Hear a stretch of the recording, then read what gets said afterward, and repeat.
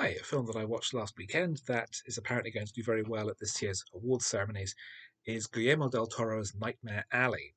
Previously filmed and based on a novel, it's his follow up to his Best Picture winner, A Shape of Water. And it's the story of a man who breezes into town in the middle of the Depression um, and gets a job at the local carnival. He's shown around by the unscrupulous boss and ends up getting a job working as the barker for the clairvoyant act. He learns the tricks and techniques and eventually strikes out on his own with a classier nightclub version of the mind reading performance, but little knowing that his own greed and lack of scruples will be the end of him as his past catches up with him. It's a very good film. I enjoyed it a great deal, but there are caveats. The film is studded with star names.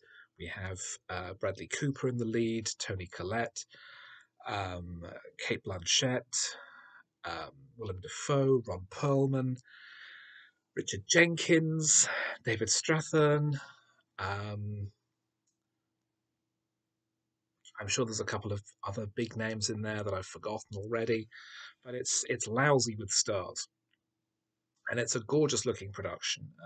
The set design, the costume design, the photography, everything is just beautiful and perfect.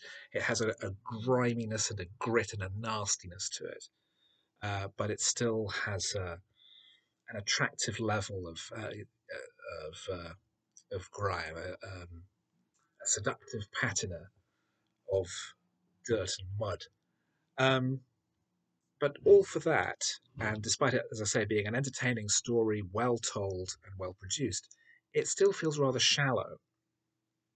It's a story about a man who's greedy, and the greed catches up with him, as they tend to in noir stories, with tend to be populated by characters who can only be measured by how ruthless and unscrupulous and murderous they are.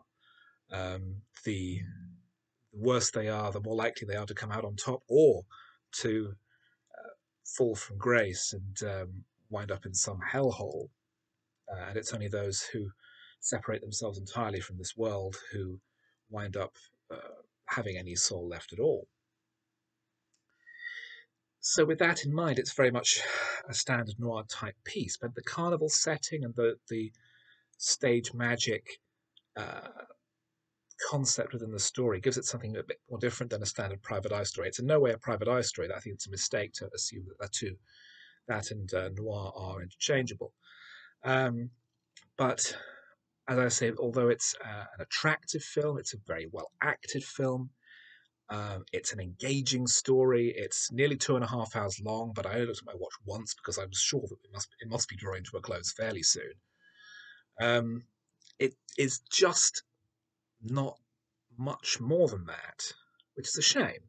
Um, Del Toro's films tend not to be, I find, tremendously deep. I think Pan's Labyrinth is really quite straightforward. Um, and that's his most celebrated work. The Shape of Water, again, is it's a romance between two misfits, and Del Toro loves monsters. Um, Here, it's about a human monster and his crimes and how these crimes catch up with him in this world of magic and mystery, which is really just all smoke and mirrors. So I'd recommend it, but one needs to remember this is not some work of high art. This is an old fashioned style noir epic movie. It's entertaining, it's thrilling, and then 20 minutes after you've finished watching it, you will barely remember any of it.